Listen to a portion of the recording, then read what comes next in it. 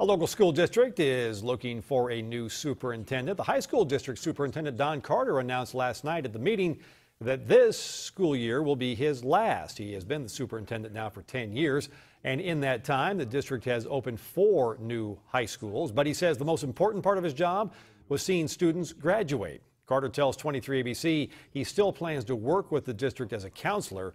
No word yet on any possible replacements for Don Carter.